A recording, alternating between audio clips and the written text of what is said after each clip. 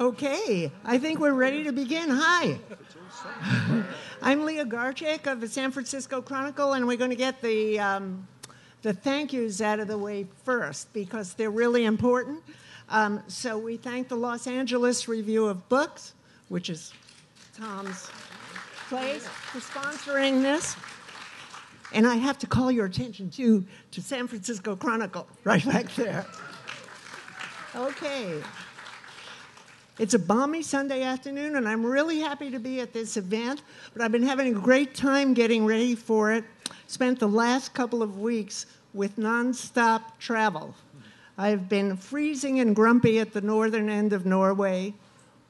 I've been trying to see the northern lights with Geoff Dyer. I've flipped back and forth between pages on islands of the Caribbean, and I finally learned the difference between Barbados and Barbuda with Tom Lutz. And I have pondered the wisdom of hiring a guide to get me through the desert to an oasis in Morocco.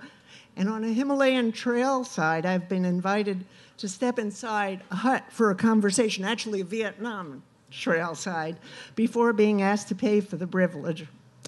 Obviously, Geoff Dyer, Joshua Jelly-Schapiro, and Tom Lutz didn't aim to write about place by providing strategic information about where the best place is to see the changing of the guard at Buckingham Palace. By focusing on specific places as seen through their own lenses, they each share a glimpse of the world they've seen, each with a personal style, an individual set of quirks and fondnesses. In preparation for today, I'd asked the three if there was a specific way they'd like to be introduced. So for 2 out of 3, here are their. This saved me a lot of work, actually.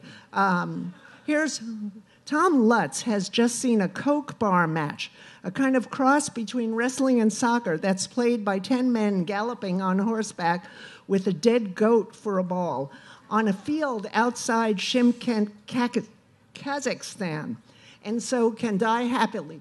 We hope not here on this program. In the meantime, he's the editor of the Los Angeles Review of Books and author of And the Monkey Learned Nothing and Drinking Mare's Milk on the Roof of the World, among other books. Joshua Jelly-Schapiro loves islands and maps of islands best of all. He also brought hot sauce. That was his introduction. Although many small details of the books I've read probably escaped me, I was glad to have actually remembered a reference for this. In his Island People, the Caribbean and the World, Jelly-Schapiro wrote about a stay in Cuba. The food, bland at the time, was made palatable by the addition of hot sauce he'd brought with him. Jelly-Schapiro and Rebecca Solnit co-wrote Nonstop Metropolis, a New York City atlas. Geoff Dyer didn't submit an introduction, perhaps because, as he wrote in Otherwise Known as the Human Condition, his pride and intent has been in the avoidance of any focus, specialization, or continuity, except that dictated by my desire to write about whatever I happen to be interested in any given moment. If something occurs that moves me deeply, my instinct is to articulate and analyze it in an essay. He's written about photography, art, jazz, film, and certainly journey. His 13 books, that's my own count, but he's so prolific I may have missed a newborn, include 4 novels. He's writer-in-residence at the University of Southern California and lives in Los Angeles. So, Geoff, I have to start out with aggressive. You say you never read magazines or newspapers, and Tom edits a journal, which is a literary magazine. So is there a pecking order for literature of value to books that transcends periodicals? You do read ours, right? Yeah, no, I mean, it's really not the case that I don't read newspapers. That would just be a very strange way to live. The exact thing I said is I tend not to be reading the cultural supplements of newspapers, but I like reading, reporters telling me about the latest antics of your president, for example. I feel it's one has a duty to be informed about that stuff. And how do you feel a literary journal fits in the pecking order of literature?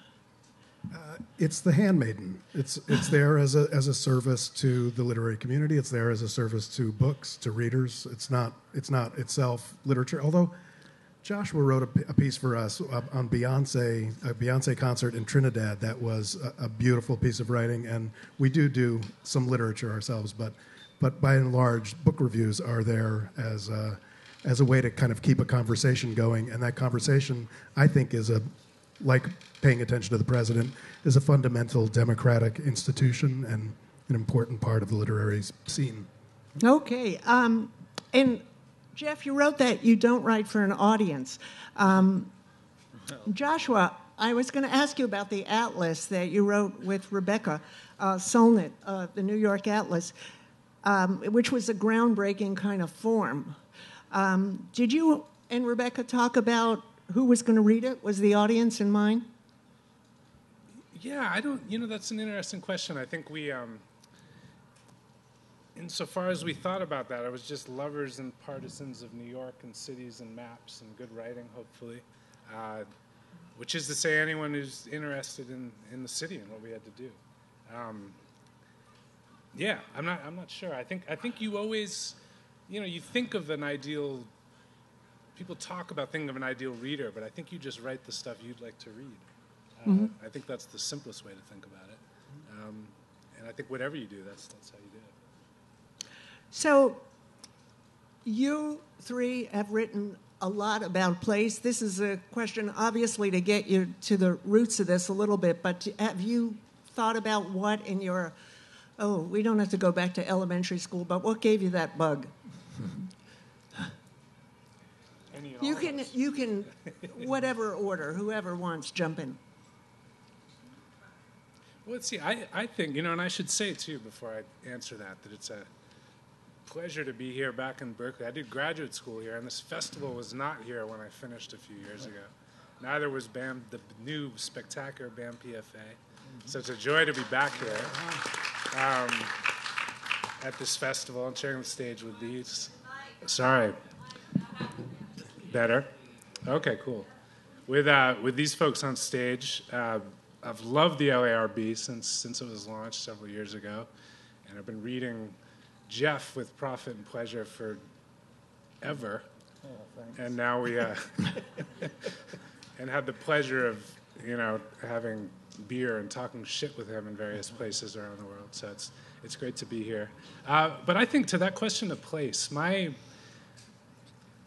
thinking about place is essentially that it matters in this profound way to human beings.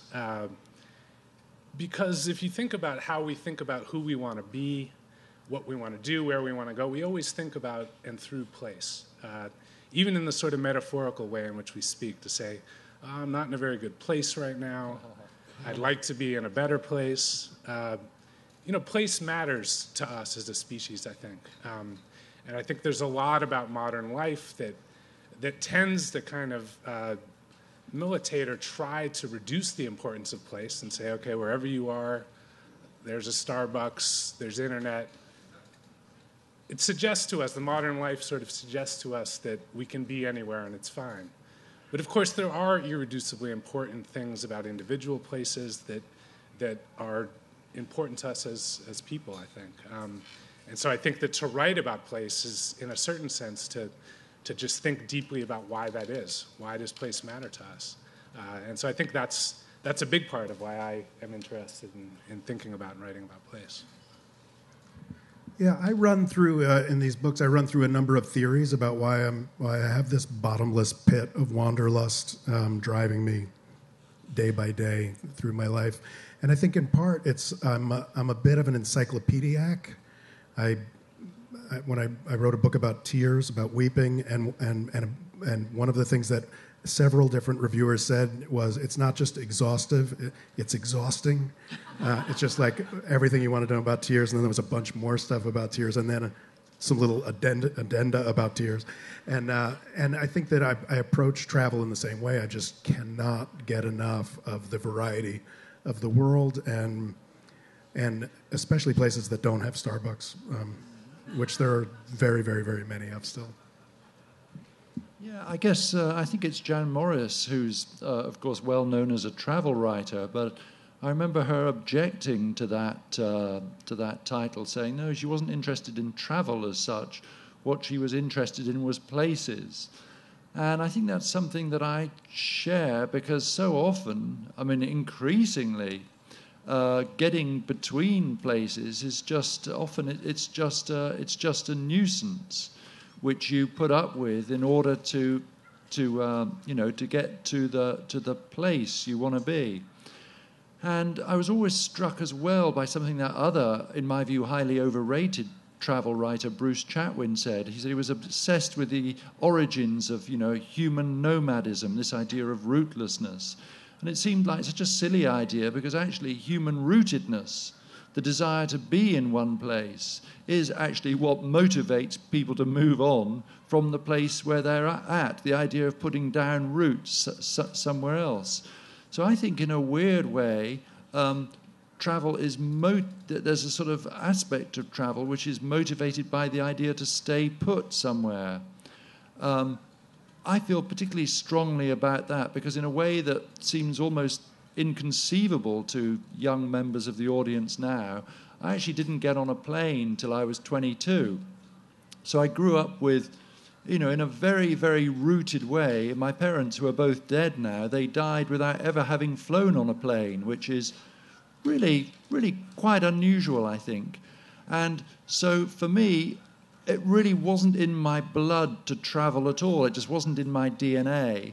And when I did travel, I didn't like it. And I found the only way that I could enjoy it was to go away for quite long periods of time to a new place. And then I'd have all the excitement of being in a new place. And we know what that means. It means that you find even being in a traffic jam quite interesting.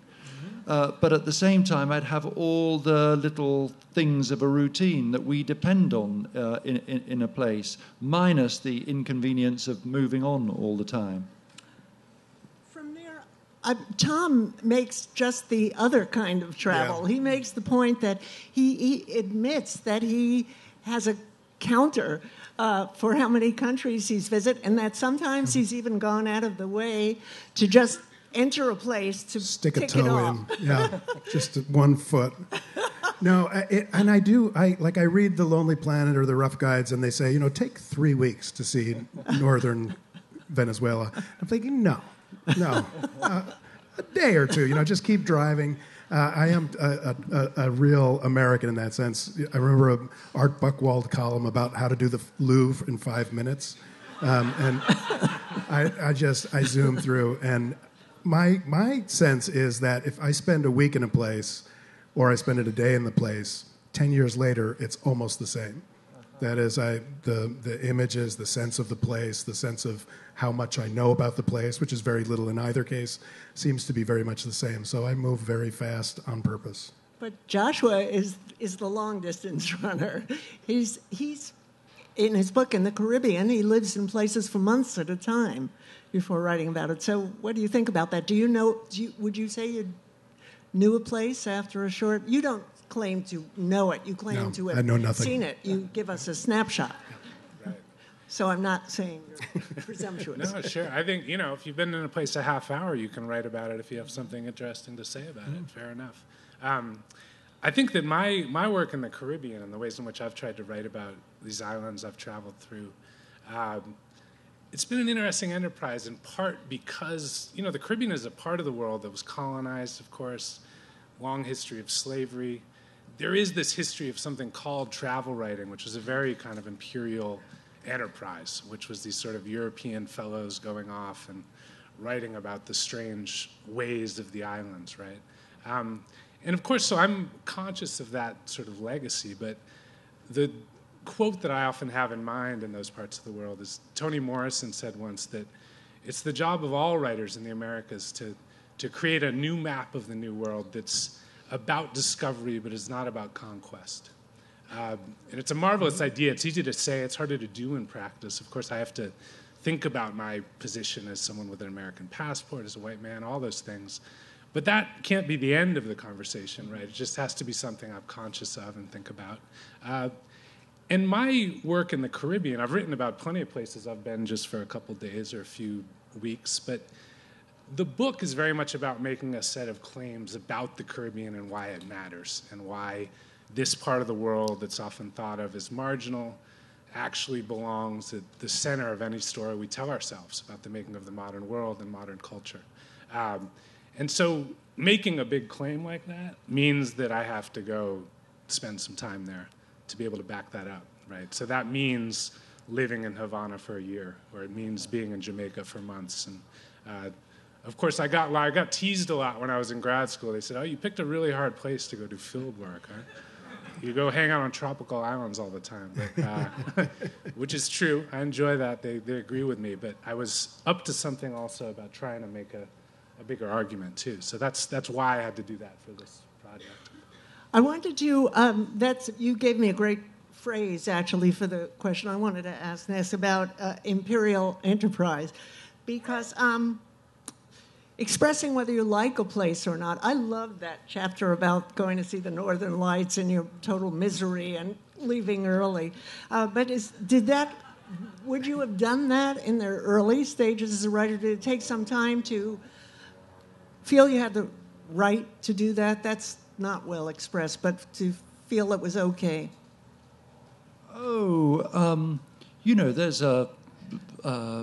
There's a long tradition, particularly of British travel writing, of recording your unhappiness in a place, and and there's even, I think, is it in White Noise where Don DeLillo says that the art of getting on in New York consists in expressing dissatisfaction in interesting ways.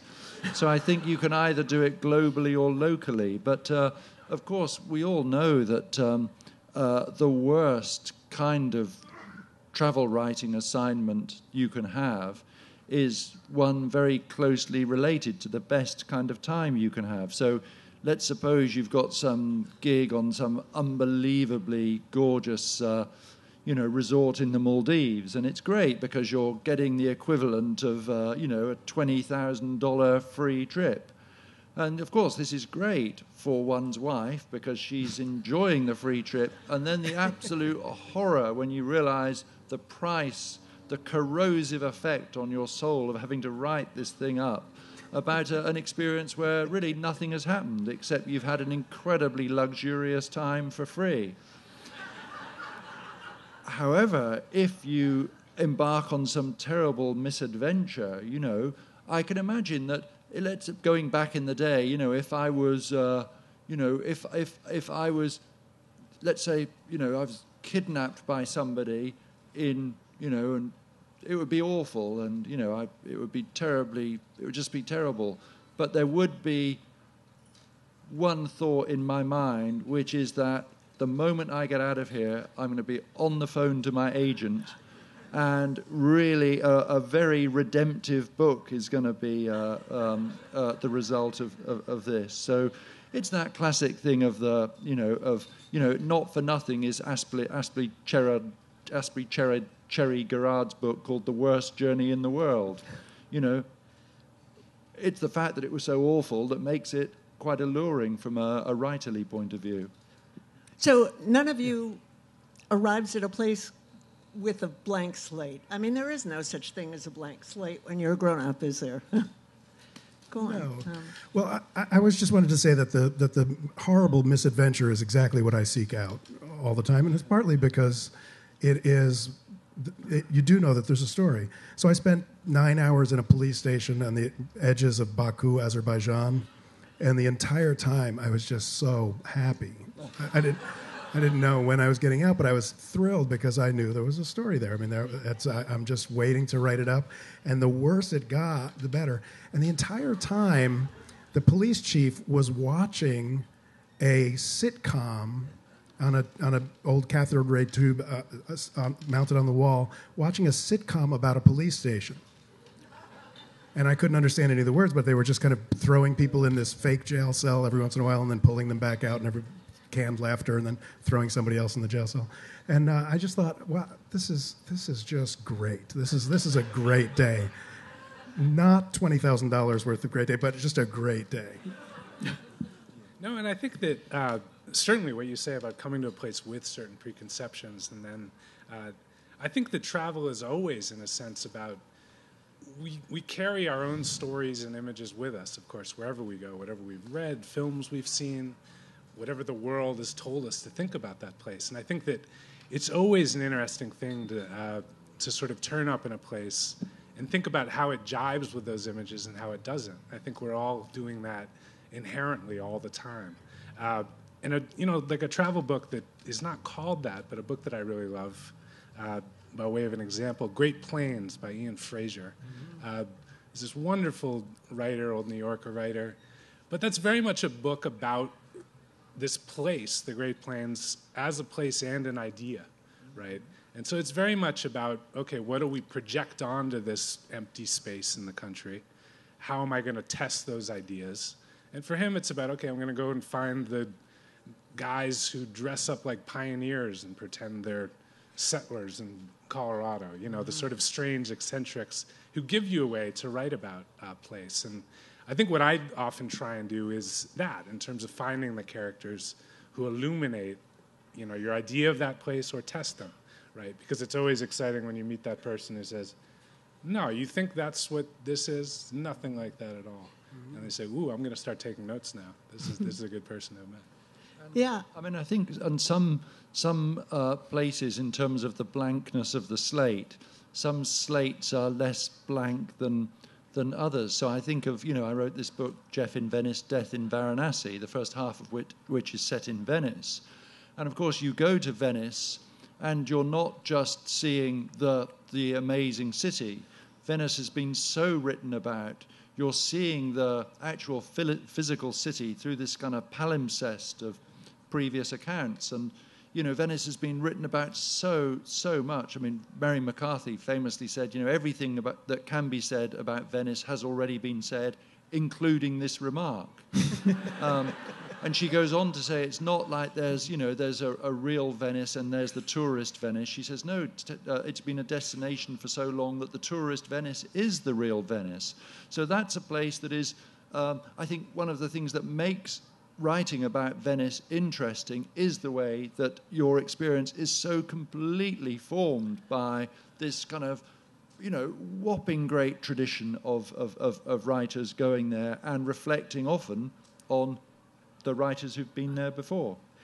On the subject, sort of, but this is an area I wanted to get to about what forms your experience. Tom, I'd forgotten when we talked about whether we were going to read that there's a paragraph of yours that I was going to read. Tom was writing about being in the Dominican Republic and in a place where he found himself surrounded by prostitutes and beggars. And he says that he says to himself in such a situation, this is the normal. Perhaps my own primary sin of pride is feeling that nothing human is foreign to me, that as a cosmopolitan person I don't judge, that I cannot be surprised or thrown off my game by the varieties of human experience. I should not, by rights, have been so shaken by this experience of seeing the beggars and prostitutes made so sorrowful, but I was. Have the three of you had that conversation with yourself of, I've got to pry open my head and say this is the new normal? I think that's one of the reasons people travel, right? I mean, I think not just writers, but people in general to travel in order to pry off the blinders that you've come with. And so even in Venice, even with the palimpsest, you are seeing it in a new way if you haven't been there before. And for me, it is always, as Joshua was saying, it's always the characters. They become characters once we write about them, but it's the people that you run into that change your vision, right? It's not the place so much; it's the people. And I sometimes talk about it as the accidental intimacy of the road, and I sometimes think of it as myself as a kind of Candide figure, just a complete numbskull, almost knowledgeless, not a blank slate, but an idiot, wandering around and bumbling into people's lives who kind of need to explain to me their life, or else I don't understand it. And so, and when they are gracious enough to do that for me, then yes, it peels back my own understanding of the world. Yeah, and I think it's important to say too that one of the words that is often hovered around this thing called travel writing. I was also going to say that the title of our panel was funny. We were joking about it last night and said, what's beyond travel writing? It might be sitting still and writing. But travel writing, another way to think about travel writing, right, is that there's this old word, exotic, right, which you still see in ads for cruises and resorts and stuff. But it's a word, if you ask me, and certainly in the part of the world that I write about, it's a word that really needs to be retired, right? Because what does exotic mean? It essentially means different, but it also has come freighted with all this stuff. Different from what, right? Different from the norm, different from whiteness, different from Europe. Who knows? There's all this stuff that it's freighted with, right? And so I think that to write about different places in a sympathetic way, without the lens of the exotic or resorting to that word, right, is very much about thinking about quotidian life and saying, this life in this place is not strange to the people who live here, of course, right? This is life. And I think that the job of sort of being a writer moving through these places, the job of humanism, the job of literature, if you like, right, is essentially to credit the quotidian all over the world and say this is people's lives. And if you can write about it in a sympathetic way, maybe you're getting somewhere. Could I respond to that? Because, I got into a certain amount of trouble when this book, Geoff in Venice, Death in Varanasi, came out, because I was presenting this place, Varanasi, as though it was quite an exotic place. And I absolutely take what you're saying, Josh, but Varanasi is not just strange and weird and exotic to me. It's also pretty weird for people, for somebody who's lived in Mumbai or Madras all their lives. I'm sort of tempted to say, God, and I can see that for people living in Varanasi, it is their normal life. For me, it never stopped being a very, very strange place, in a way that I would sort of put this to you. I mean, what's his name? Richard Dawkins, isn't it? Who's the big, the militant, hardcore atheist. The thing is, when you go to Varanasi, which has been the centre of Hinduism for so long, Hinduism becomes a sort of, which is to me a very strange religion with all sorts of weird, I like the way, the idea of an elephant-headed god is quite, whose chosen means of transport is a mouse. Yeah, that's exotic to me, and I feel pretty unapologetic about that. But the thing is that the belief system of which Varanasi is absolutely the heart has so steeped into every molecule of every brick that actually if you had some sort of Geiger counter for measuring it, it would be going crazy in Varanasi. And even Richard Dawkins, the absolute materialist, would have to concede that this place had some special, weird, something, buzz, charge, aura, something like that. So I feel it would be weirdly distorting not to acknowledge that. And I guess you should have the right of reply to my reply. Excellent. Yes, I take the point about the elephants in Varanasi and all. I think the simple reply is that the other way to frame what I'm saying is that we could either retire the word exotic or consider everything exotic, which is to say, a place that's built on computers and building strange machines we carry around and riding around on BART might be pretty exotic too. Yeah. So, I guess it's like world music. To people from Nigeria, let's say, then English folk music is world music. It doesn't feel like that to me. Morris dancing. Yeah, exactly that. Tom. Yeah, I guess I'm on Jeff's side of this. I think that that exotic is a word that's become a dirty word for very good reasons. But there's something. It's an equally imperialistic gesture to kind of suggest that we're all the same, right? And I'm fascinated by the ways in which we're not all the same.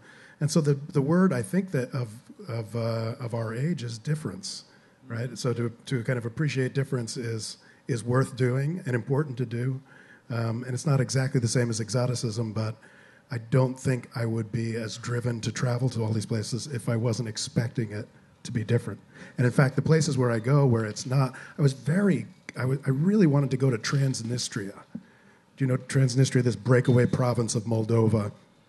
And I just wanted to go to Transnistria, and I got to Transnistria, and everybody, I can pass for Transnistrian. It's just kind of white people, and there's nothing there. And so I was so disappointed because it was not at all exotic. We could all be Transnistrian. We are all Transnistrian now.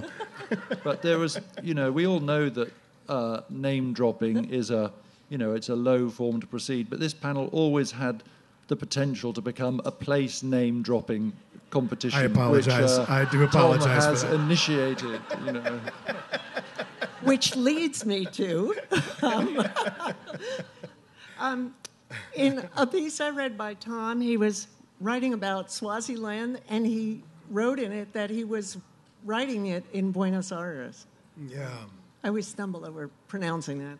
But so does where you are have an effect on how you write about place? If you wrote it in Swaziland, would it be different than when you wrote it in South America, as remembering Swaziland or looking at your notes? Or I think that writing is a form of travel. I mean, you get deeply into where you're writing about. And so the main effect of writing about other places in other places is that I'm doubly confused when I walk blinking out into the sunlight and try to figure out where I am, because I thought I was in, I won't drop another name, I thought I was in Transnistria, but in fact I was in Swaziland. I think this is, during a phase of my life when I was writing my photography book, and it's mainly about American photography, really. And it was a phase of my life when I really wished I was living in America. I wasn't. I was living in London. But, looking back, I realized that was a sort of travel book which didn't involve going far, because, I'd have my breakfast and then I'd go up to my study and I would travel to this other world of American photography. And it was so like traveling to another place in that, the famous joke by, I think it's Philip Lorca de Corsia, who said of photography, it's a foreign language that everyone thinks they can speak. But I was having to learn this language of photography. And it was so like a form of travel for me, even though geographically it involved a journey of about 16 steps each day. Did you feel that way writing about jazz? Because you've done a lot about that. Similarly, although that's slightly different, because I felt I had to go to New York to write about that book. And so that was, that was very much about a particular place. So I felt it was important that I could walk around this place where, say, Thelonious Monk had walked. And back then, for young people in the audience, there was this new invention called a Sony Walkman.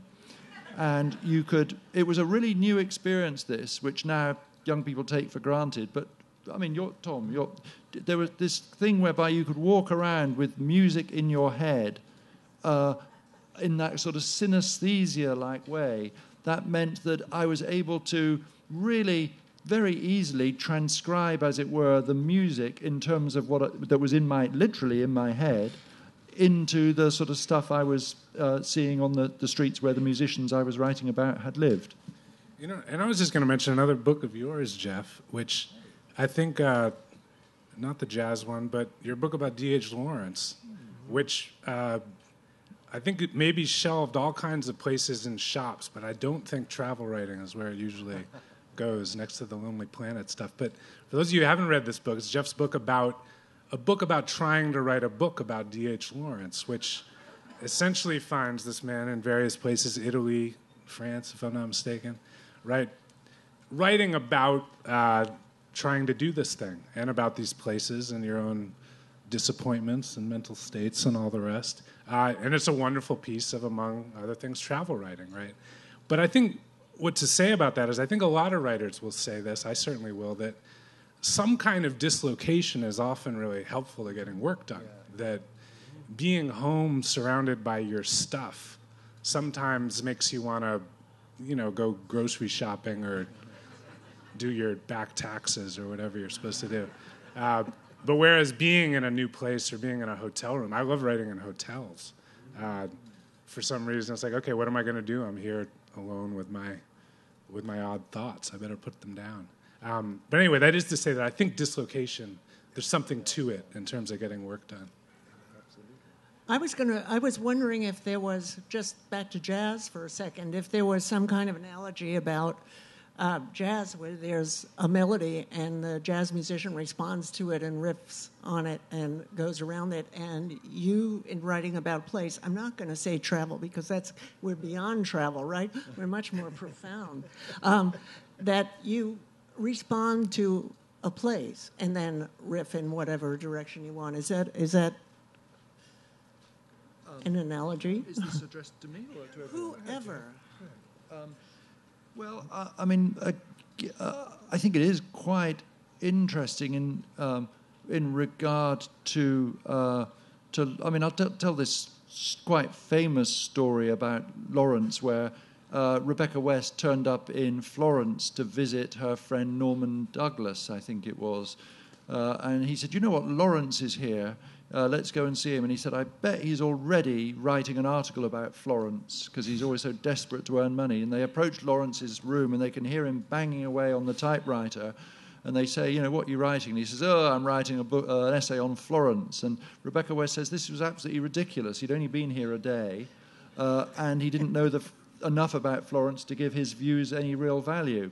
Then after she dies many years later, she says something like, "All Lawrence ever wrote about was the state of his own soul, and at that time Florence was as good a symbol as any other."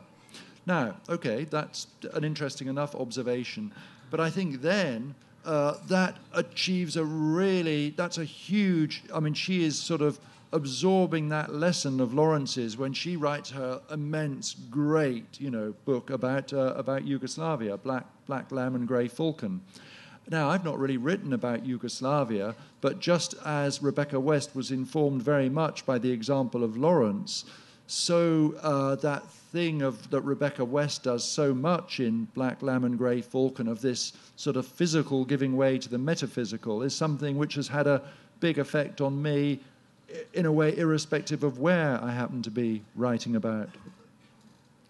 Yeah, and I think, one thing about trying to write about place in a way that feels vivid or that moves on the page, trying to create literature of place, right, as we mentioned before, is about finding characters in a sense. And of course there's a sleight of hand involved in that because you write this hopefully elegant essay about a city and, then I ran into this person and this person, and it reads like these are the only people you met, of course. But it's about curating experience, turning it into literature, turning it into a good story. But I think that finding people who make that place alive and then can speak to what is interesting about it to you or that you feel you want to convey, right, is sort of what we're up to in terms of creating literature of place. Yeah, for me, the discipline is narrative. It's about finding the story, and sometimes the story doesn't occur to me until 10 years later. 5 years later, I think, oh, that's the story there. I know that makes sense. But it doesn't come immediately. Sometimes, like in the police station in Baku, the story's waiting for you. But many times it's not. And so it's a kind of discipline. Curation is one way to put it, but the kind of discipline that you're placing on your experience that is very different than improvisation in music, if that's the jazz reference. Yeah. I'm a musician, and for me, the only relation between the two forms is that when you're in the groove, as we say in both music and in life, when you're in that groove and you're flying along and it's just kind of coming out of you, either musically or on the keyboard, for me it is a keyboard in either case. The feeling is very similar, but I think that the kind of the mental activity so the emotional activity is very similar, but the mental activity is very different. So, to use the phrase you just used, in the service of narrative, because that's what all about writing is about. Are you merciless?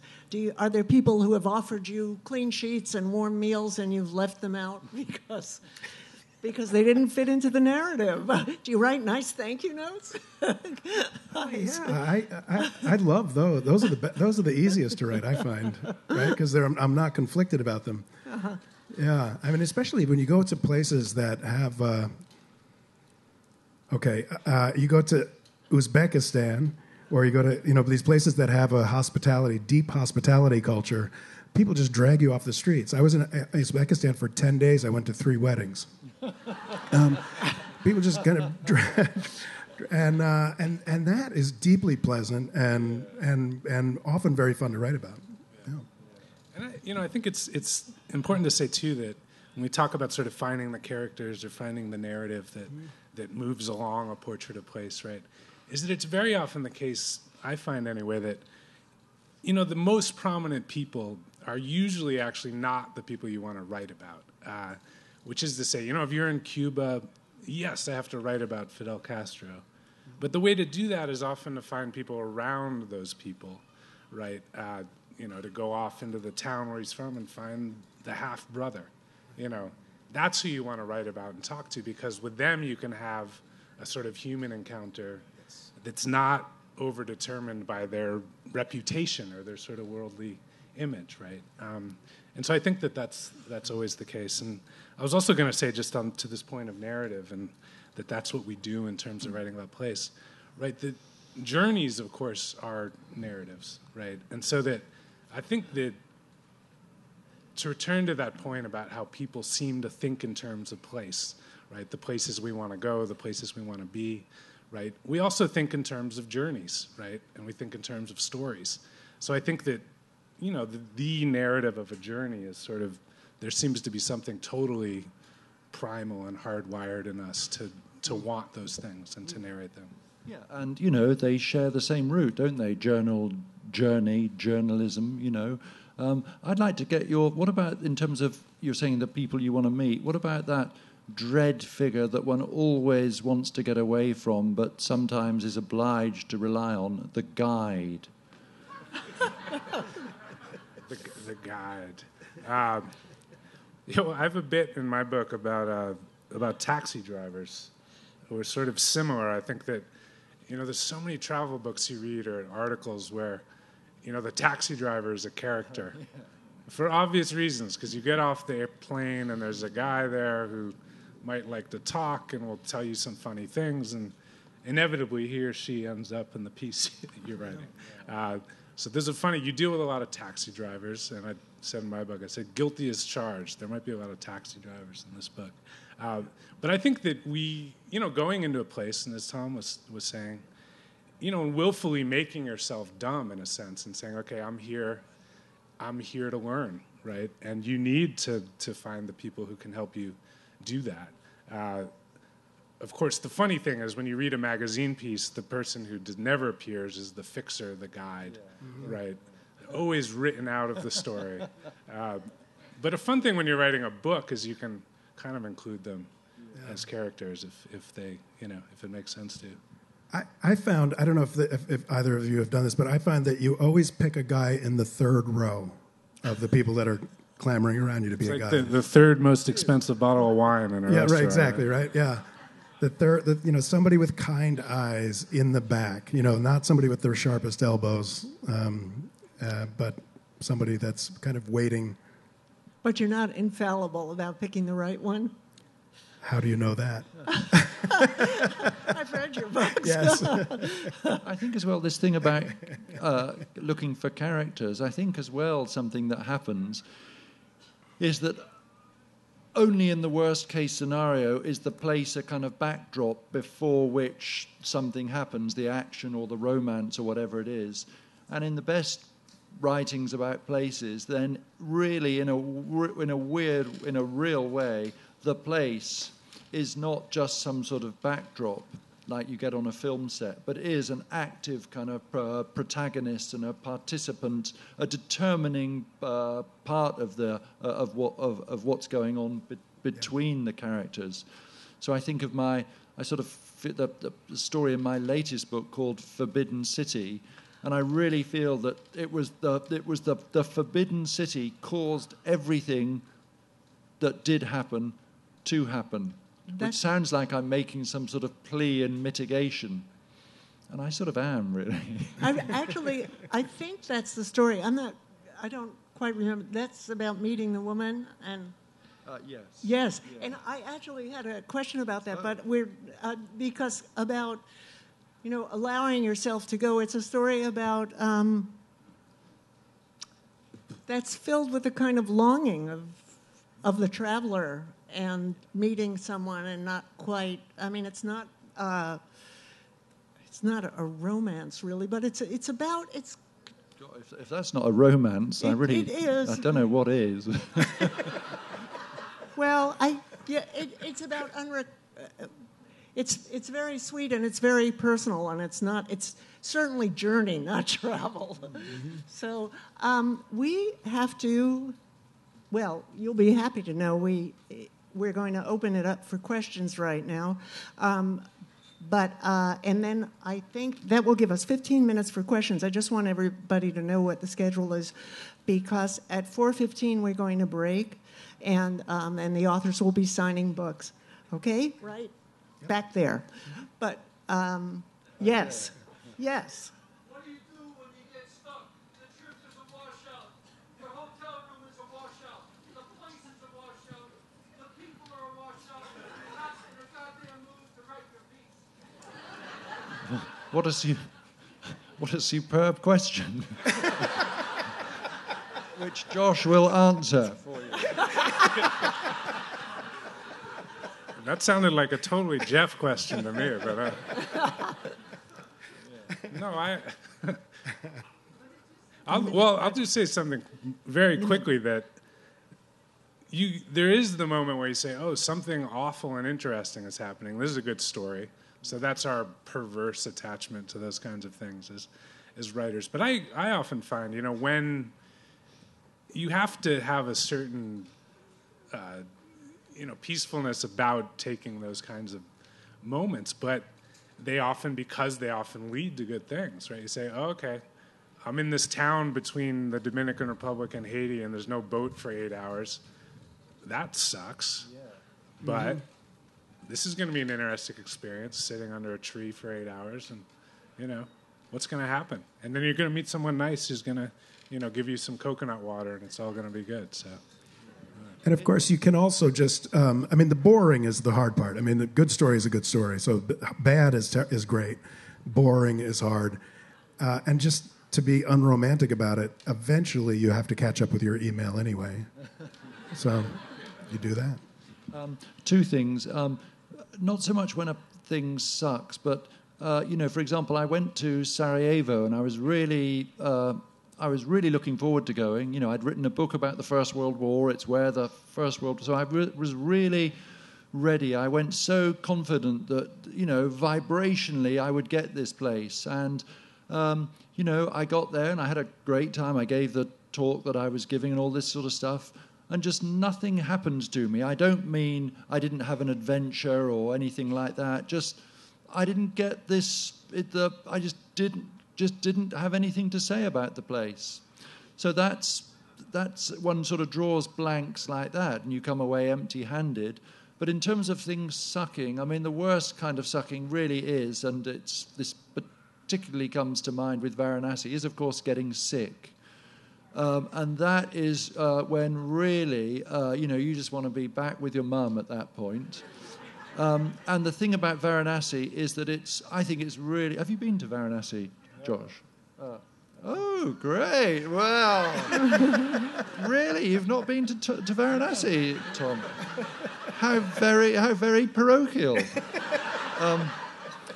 And it really is one of the greatest places on earth, and it's really, you've got to go there. But you're guaranteed to get sick in Varanasi. It's just a question of how sick you're going to get.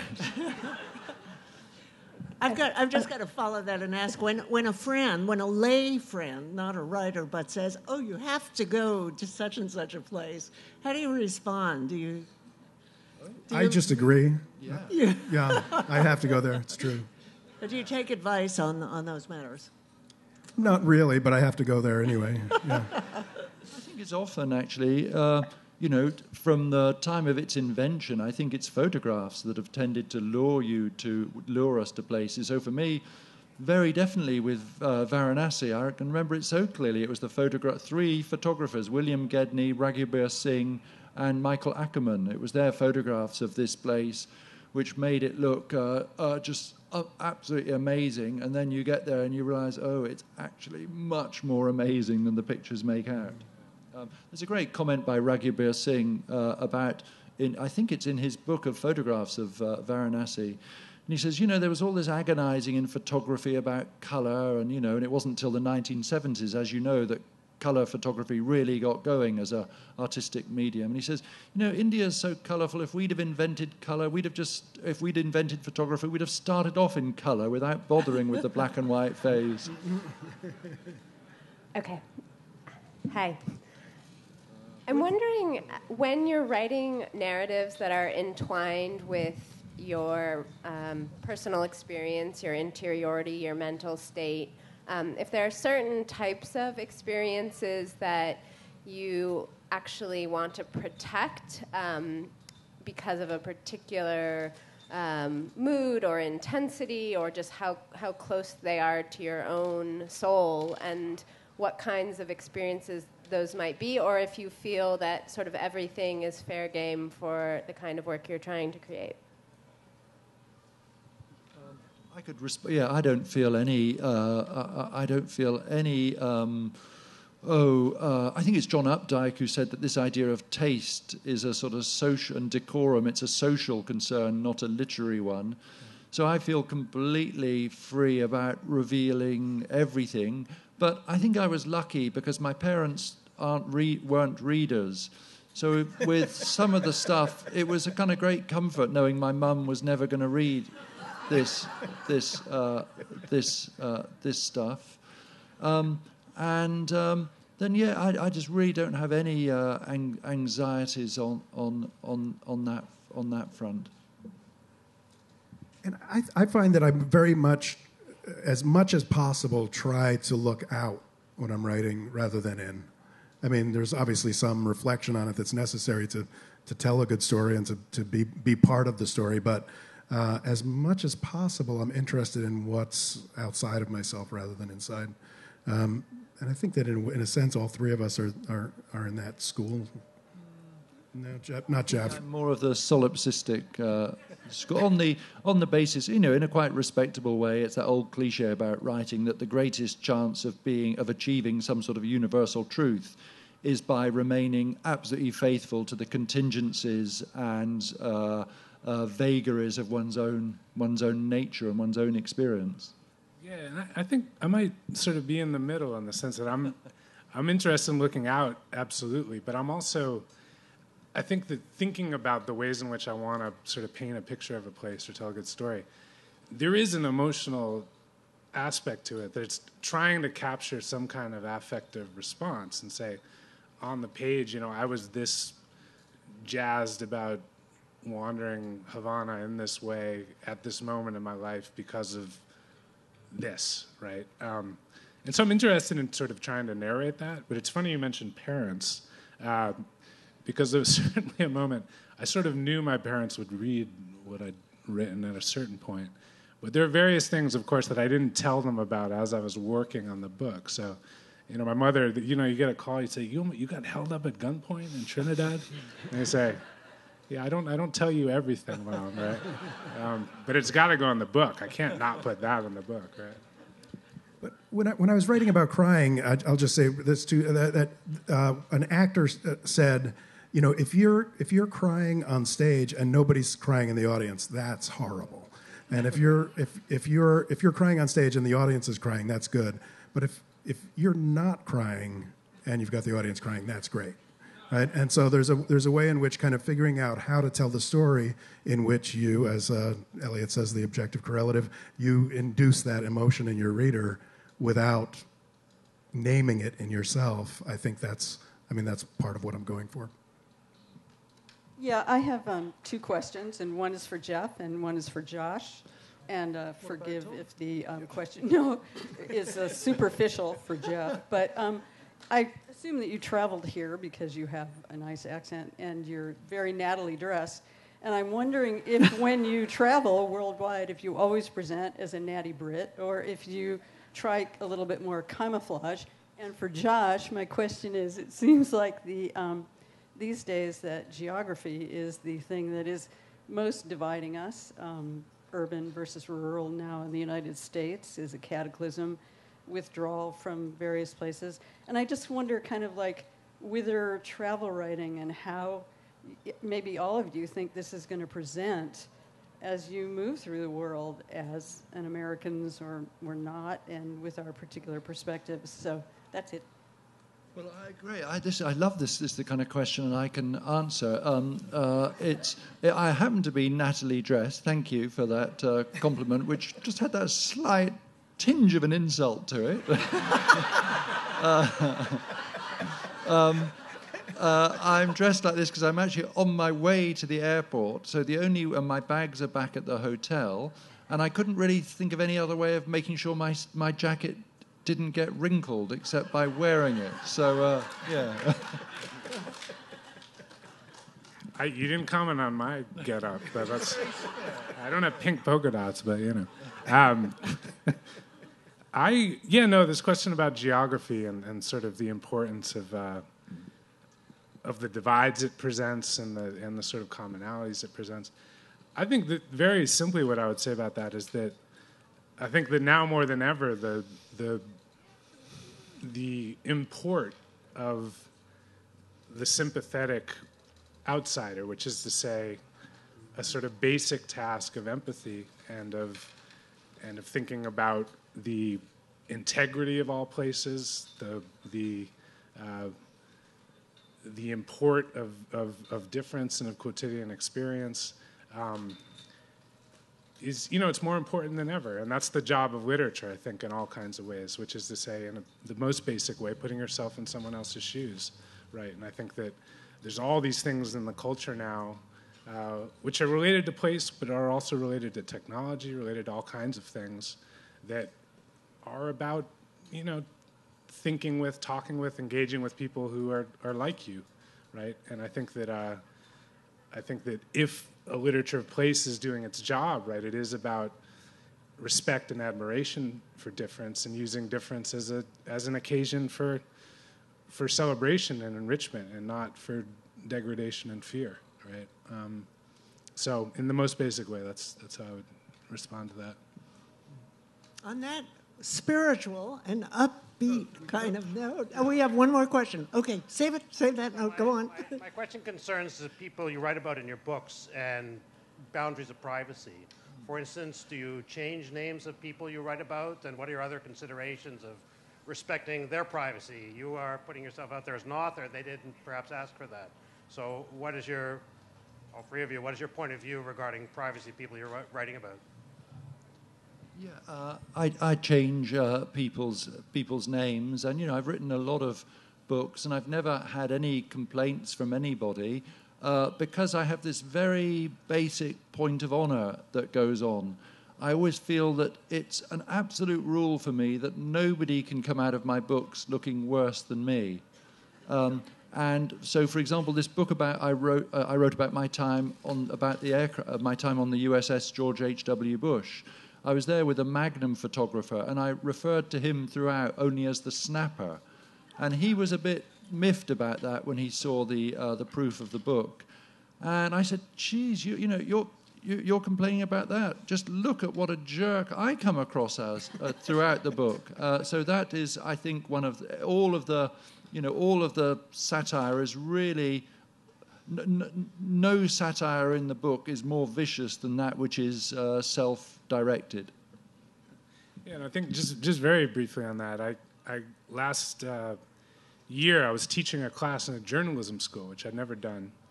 And it was an interesting experience because I was teaching students who were wanting to write long-form essayistic pieces, right? But they had just come from a class that was sort of reporting 101 for newspapers. And there are cut-and-dried rules about precisely these things. You don't change names. Everything's on the record, off the record. all these sort of rules. And what's very interesting is that once they started sort of trying to write these long-form things, which involve spending a lot of time with people, which involve human relationships, the ethics get muddier. They just do.